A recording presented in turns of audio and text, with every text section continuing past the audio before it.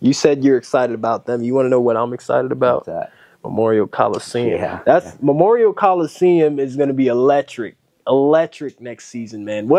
I know I don't know if you know what it's going to look like. I don't know. Did you get a chance to check out the gym or anything like that?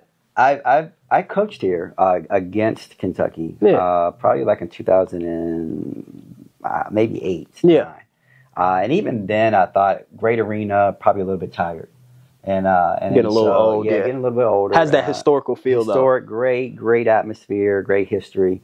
But then when I heard that they were remodeling it, that was one of the things that really lured me in. Yeah. You know, it lured me in. I'm like, man, they're going to have a nice, home court advantage because, some arenas are really good. And we were fortunate enough at Virginia Tech where we got to the point where we were selling it out.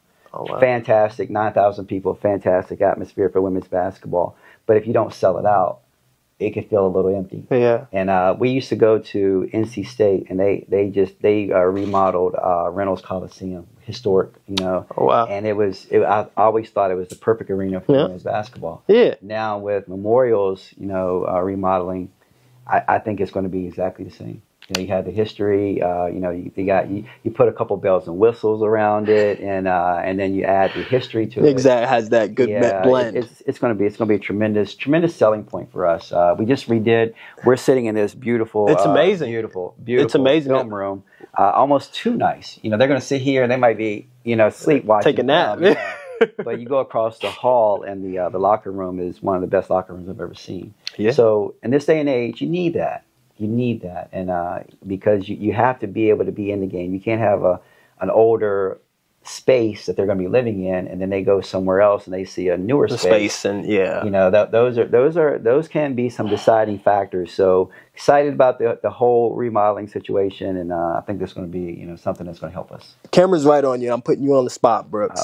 Tell Big Blue Nation what they can expect when they go into Memorial Coliseum for their game day experience. I think what you're going to expect, you're going to come to expect the kids first and foremost. They're going to give their utmost effort. That's going to relate to excitement. There's going to relate to a camaraderie. You're going to feel connected with the kids. And when you feel connected like that, I always say a good home court can make a good team great.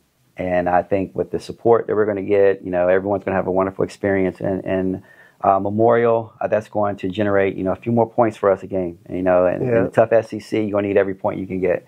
So I think that this is going to be a tremendous family atmosphere. It's going to be a lot of fun.